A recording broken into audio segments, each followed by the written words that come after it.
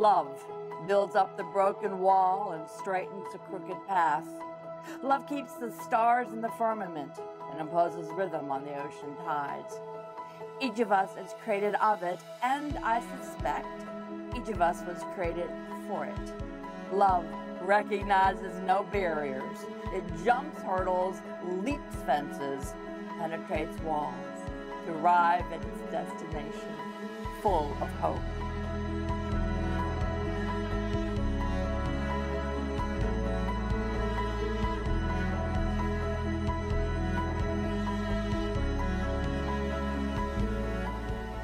You look amazing. Oh, I love your dress. thank you so much. You look so pretty. You look so pretty too. Thank you. Very handsome. Check out the shoes. You like them? You look so dapper. I love the dress. It's incredible. Thank you so much.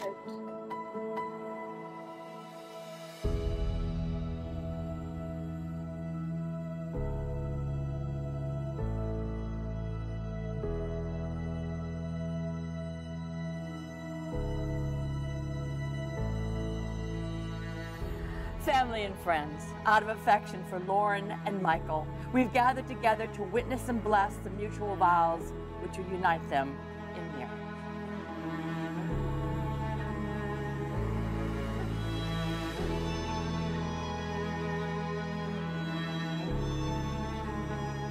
To this moment, they bring the fullness of their hearts as a treasure to share with one another. They bring the dreams that bind them together. They bring that particular personality and spirit, which is uniquely their own, and out of which will grow the reality of their life together. And so let us rejoice with them as an outward symbol of an inward union of hearts, a union created by friendship, respect, and love.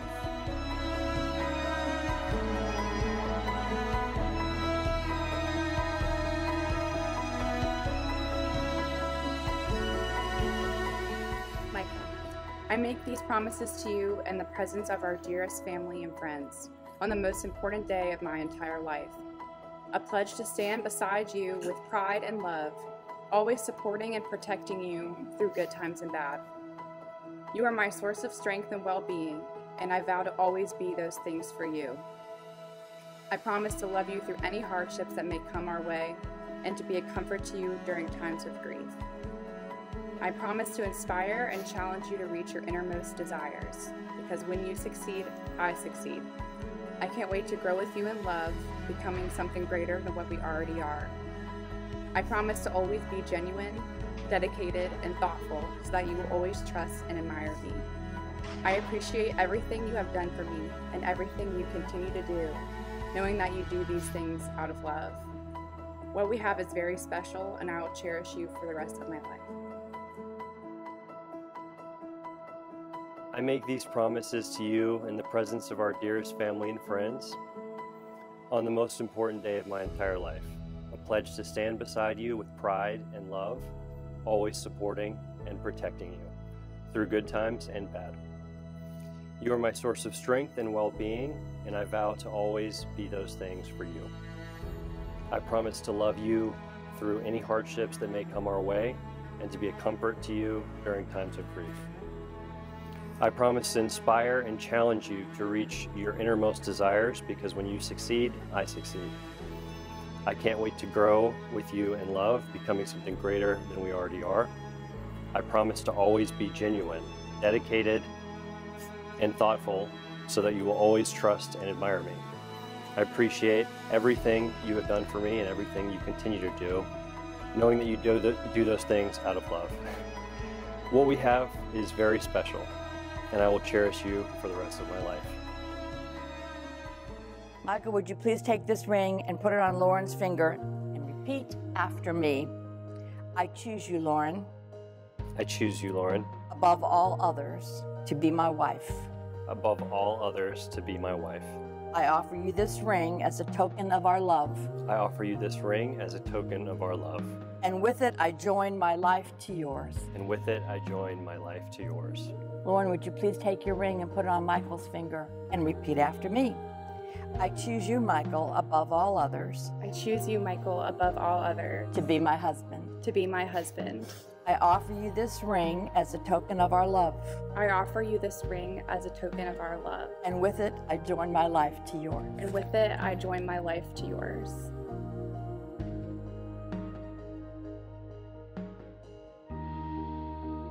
Lauren and Michael, by the love that has brought you here today, by the vows you've exchanged, and by the integrity of your commitment, in the presence of your dearest family and friends, it is my honor and delight to pronounce you husband and wife. Michael, you may now kiss your bride.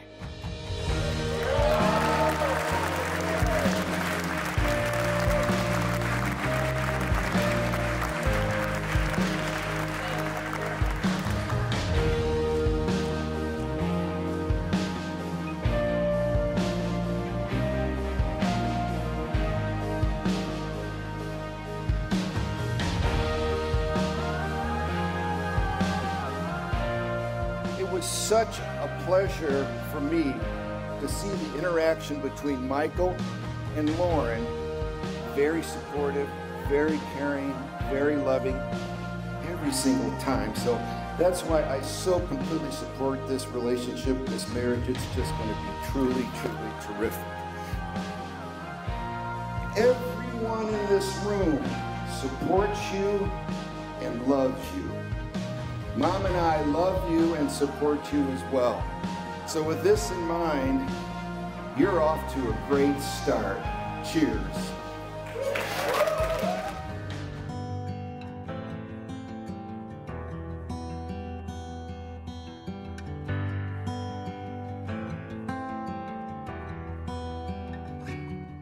Michael is a true friend in every sense of the word. We have been friends for over 20 years. It is a blessing to grow up with someone and to get to know them for that long. Enjoy this moment. Embrace the unknown and be patient with each other.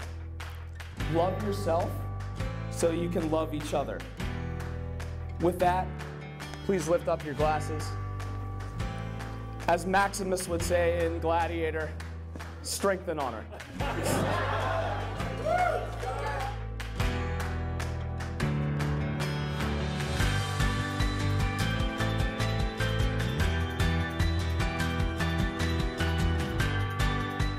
Thank you, Lauren, for making me your maid of honor. It's been truly an honor, and it's been something that I really enjoyed and will cherish forever.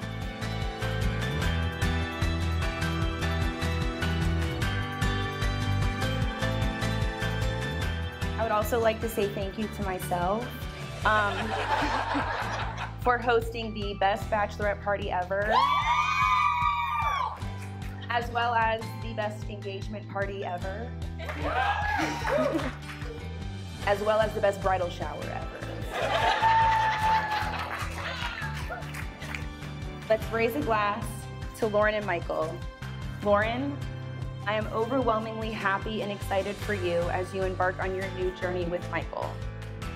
And Michael, welcome to the family. Stay as long as you need.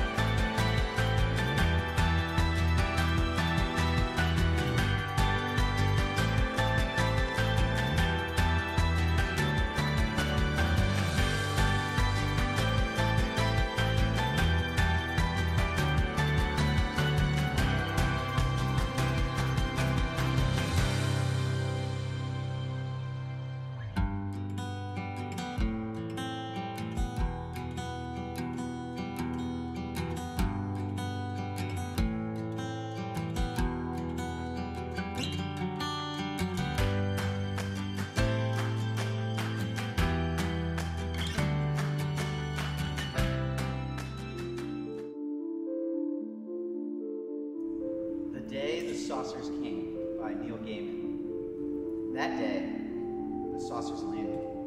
Hundreds of them, golden and silent, coming down from the sky like great snowflakes. And the people of Earth stood and stared as they descended, waiting, dry-mouthed, to find out what waited inside for us, and none of us knowing if we would be here tomorrow. But you didn't notice, because that day, the day the saucers came, by some strange coincidence, was the day that the graves gave up their dead, and the zombies pushed up through soft earth, or erupted, shambling and dull-eyed, unstoppable, came towards us, the living, and we screamed and ran. But you did not notice this, because on the saucer day, which was zombie day, it was Ragnarok also, and the television screen showed us a ship built of dead man's nails, a serpent, a wolf, all bigger than the mind could hold, and the cameraman could not get far enough away. And then the gods came out. But you did not see that coming, because on the saucer zombie battling gods day, the floodgates broke, and each of us was engulfed by genies and sprites, offering us wishes and wonders and eternities, and charm and cleverness and true, brave hearts and pots of gold, while giants fee-fo-foamed across the land and killer bees. But you had no idea of any of this, because that day, the saucer day, the zombie day, the Ragnarok and fairies day, the day the great winds came and snows and the cities turned to crystal, the day all plants died, plastics dissolved, the day computers turned, the screens telling us we would obey, the day angels, drunk and muddled, stumbled from the bars, and all the bells of Charlotte were sounded, the day animals spoke to us in Assyrian, the Yeti day, the fluttering capes, and arrival of the time machine day. You didn't notice any of this because you were sitting in your room, not doing anything, not even reading, not really, just looking at